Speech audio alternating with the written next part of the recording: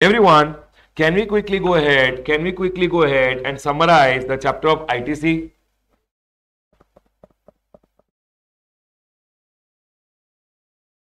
Can we all have a super quick revision, everyone? Super quick revision for ITC, everyone. Now, input tax credit, everyone over here. Section number 16, section number 17, section number 18. Always remember, section number 16, ITC ka chapter. Section number 16 went ahead and told you eligibility and condition. Section number 16, one went ahead and told who is eligible, everyone. Registered person is eligible to take the ITC of the goods services on both which he is going ahead and using in his business. Section number 16, 2 went ahead and told condition to take the ITC. Everyone, number 1, TR condition. You should have the tax paying document. Section number 16, 2, A went ahead and told you should have the tax paying document. That is, what is the tax paying document? Sir, tax invoice, revised tax invoice, bill of entry, correct everyone, ISD invoice, debit note, all these are tax paying document. If you have the tax paying document, you can take the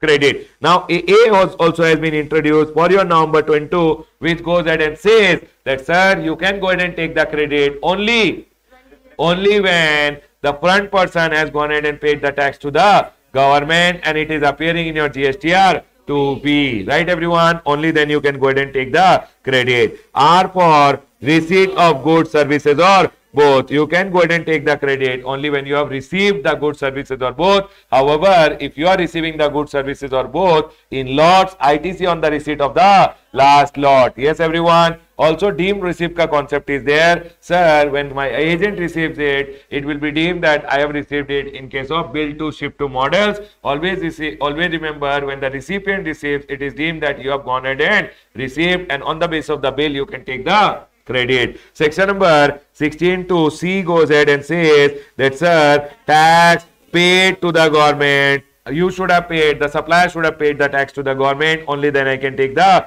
credit. R for I have to go ahead and file the return under section number 39, only then I can go ahead and take the credit.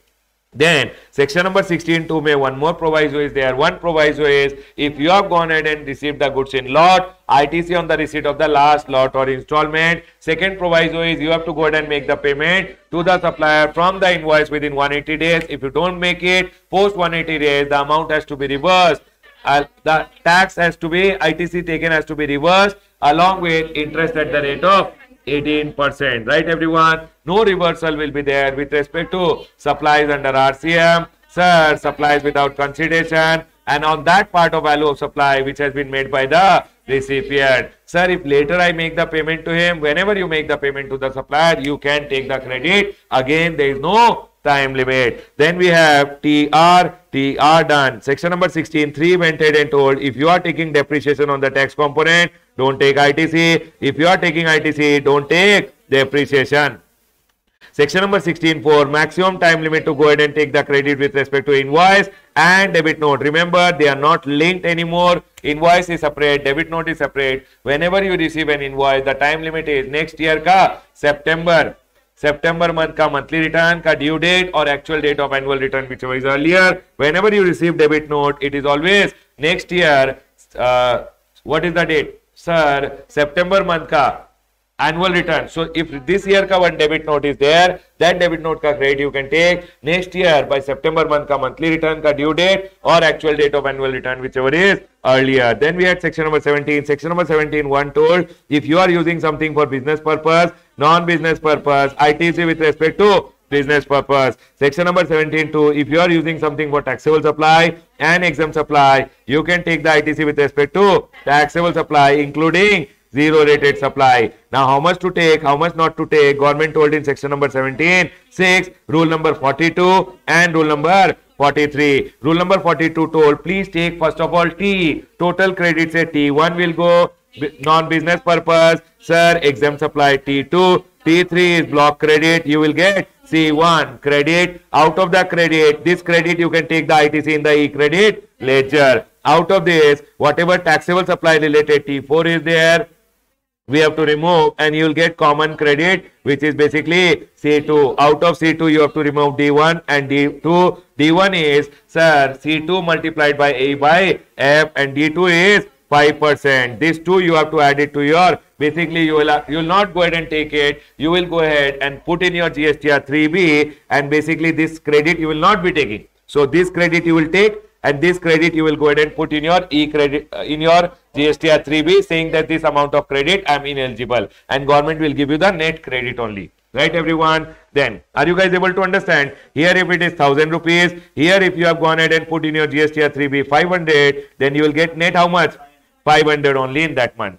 Can I go ahead, everyone? And then whatever credit you are eligible out of the eligible credit is known as C3. Out of the common credit, eligible credit is known as C3. Right, everyone? Then we have rule number 43. Rule number 43 went ahead and told, sir, whatever asset you are buying for non-business purpose and exempt supply exclusive, don't take the credit. Whatever asset you are going ahead and buying for taxable supply plus exempt supply, mark it as A. Right, everyone? If any asset was earlier used for exempt supply, now using it common, then also it will come in A, and earlier it was used for exempt supply, now used for common credit, you can take the ITC, and also you have to calculate TIE. Yes, everyone, earlier an asset was used for taxable supply, you have taken the credit, now you are going to use for taxable and exempt supply. Then what will happen?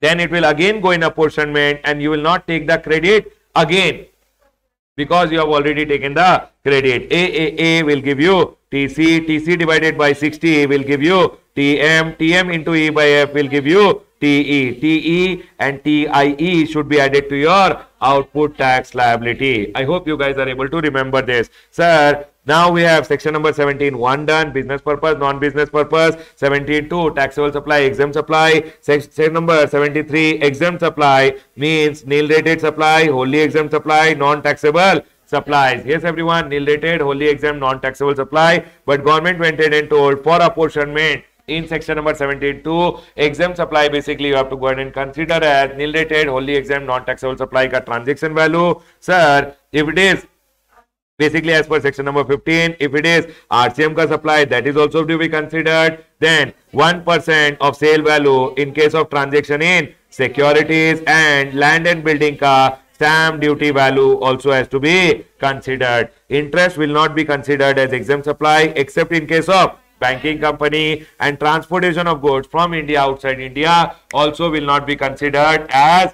exempt supply. Right, everyone? Transportation of goods by vessel from India outside India also will not be considered as exempt supply. Then the last one over here is 17.4, which went ahead and told what?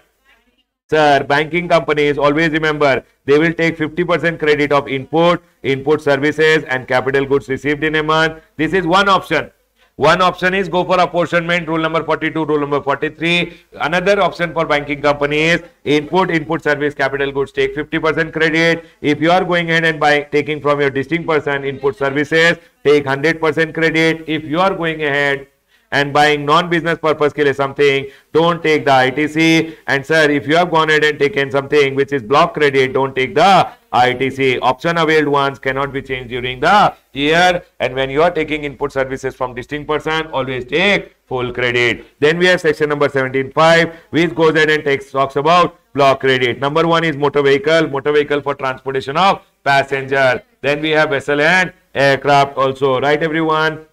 Then, sir, we have food and beverages, outdoor catering, health services, leasing, renting of motor vehicle, vessel, aircraft. Yes, sir. Do you guys remember? Club and health and fitness center, and travel benefit given to employee on vacation. Then the third one which we had over here, works contract service taken for immovable property, construction service which you have gone ahead and taken. Then we had composition tax, you will not get the credit. Sir, what was the next one? NRTP will not get the credit except of goods which he has gone ahead and imported. Then, sir, goods if they are gifted, ITC also gifted, goods lost, ITC also lost. Right, everyone? And then we had the last one, if you are going ahead and paying anything because of a demand order confirmed on because of you are trying to do some evasion under section number 74, if you have paid some taxes, 129, 130 detention seizure ke time pe, also you can't go ahead and take the credit. Right, everyone?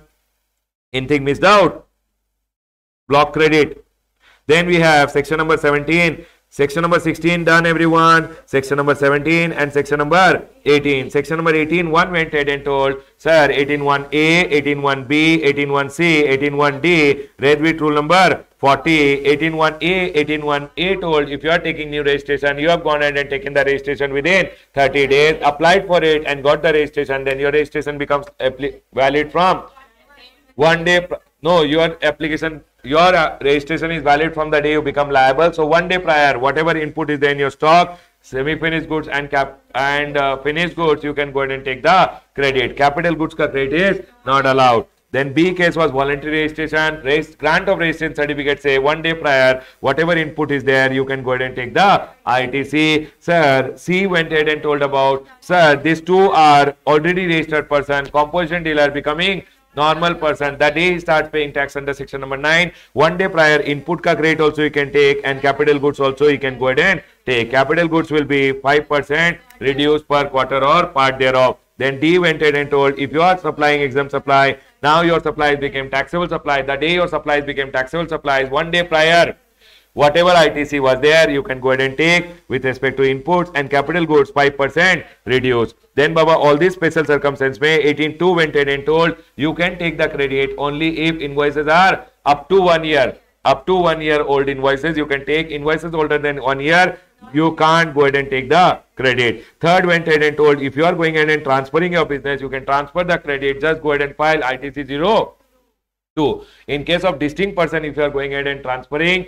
ITC 02A. Yes, everyone. And always remember, when you are transferring, you have to transfer on the basis of assets ratio. Fourth one went ahead and told, sir, if you are a normal person now becoming composition, or you are supplying taxable supplies, now your supplies became exempt supply. In that scenario, whatever ITC is there, you have to go ahead and reverse with respect to inputs in stock, input in semi-finished goods, and input in finished goods. Capital goods also you have to go ahead and reverse the credit, but capital goods is monthly calculation. Then we have section number 18.5, which went ahead and told, please follow rule number 40 and 44. Okay, sir, we will go ahead and follow. Then section number 18.6 went ahead and told, if you are going ahead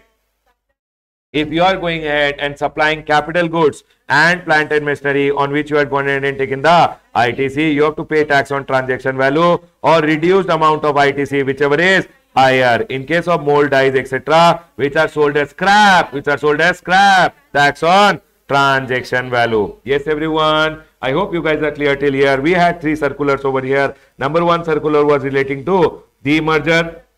Yes, everyone. Always remember, in case of demerger, when you are transferring the asset, you have to transfer on the basis of state-wise, that is distinct person-wise. Right, everyone? When you are going ahead and transferring the assets, you have to transfer on the basis of state-wise and not, you have to go ahead and transfer on the basis of state-wise, not all India basis. When you are going ahead and filing ITC 02, only in those states where you both are registered. Third one, apportionment formula has to be applied to all forms of business or reorganization, not only demerger. Then, sir, when you are going ahead and applying the apportionment formula, apply on the total amount. You are at liberty to go ahead and transfer from whichever head you want. And then, when I am going ahead and transferring the credit, I need the ITC balance multiplied by the apportionment ratio. ITC balance on the date of filing ITC 02 and, sir, apportionment ratio on the appointment date of demerger. Then we had over here one circular. Circular went ahead and told, if you are giving gift as free samples, always remember, if it is supply, then ITC will not be, then ITC will be available. If it is not supply, no ITC available.